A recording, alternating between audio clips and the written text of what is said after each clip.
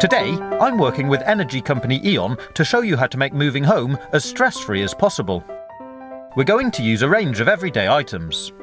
Before you start filling boxes, take a knife or a pair of scissors and carefully cut slits into the side of the box, like this. Fold the cardboard up inside and do the same on the other side, to help make lifting easier. If you've got furniture with handles that stick out, like this, unscrew them and turn them round to the inside. This should stop them damaging other items while you're moving. You can make a temporary handle out of tape by folding tape halfway back on itself, then sticking it to the inside of the drawer, like this. Then fill the drawers with as much as you can to transport as many items as possible.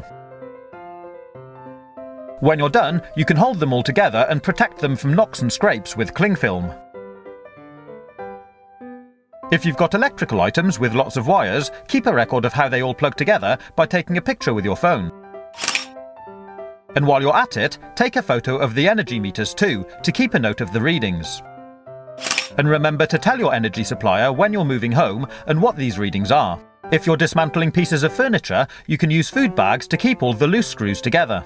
Label the contents, or you could just tape the bag to the item the contents belong to. Use coloured labels to group boxes from different rooms, so you know exactly where to put them when you get to your new home. When it comes to packing clothes, you can save time by keeping them on the hangers. Wrap them in a bin liner, like this, to keep the dust off, and keep the hooks out so you can hang them straight up in your new wardrobe.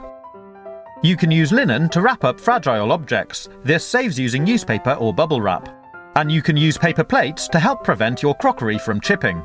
Pack all your essentials into a separate box so you have everything you need when you arrive in your new home.